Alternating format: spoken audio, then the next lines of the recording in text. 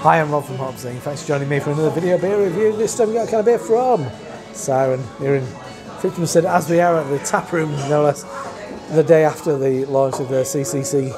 Not kind of beer and chocolate cake this year.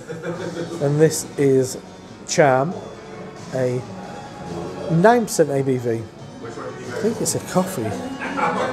Imperial Porter with almond coffee. Brewed in collaboration with Omnipollo. So it's already poured. So it's what you'd expect. Absolutely pitch black. A thin film of, yeah, there's not much head really. A thin film as you generate it. So when I sniff, let's check out the aroma.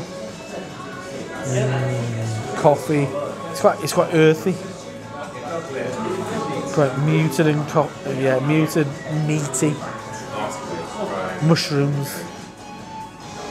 It smells good.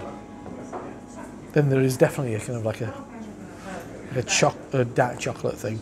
Maybe like 85% cacao chocolate. Smells good. Let's dive in. Cheers.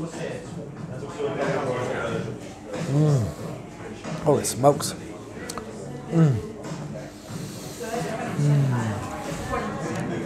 I've had the other two today. You have seen one review. You see the other one, which was very nice. That was the 12% from Brewed in collaboration with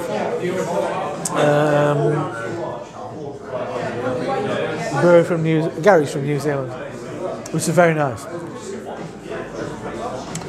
This strikes a lovely balance. This body wise, bottom end of full, good amount of sweetness, good amount of sweet Muscovado, kind of like induced coffee.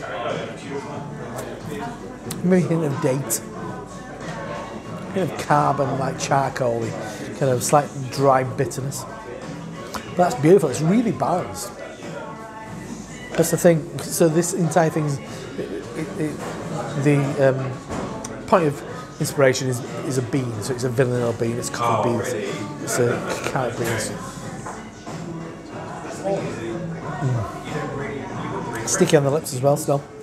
It doesn't, like the previous one, the cycle one, sweet as fuck.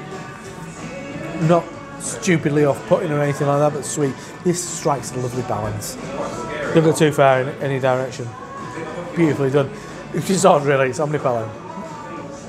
We should expect this to be the crazy one, but I think it's probably the most balanced of the bunch. Loving the labels this year as well. So that's Charm from Siren.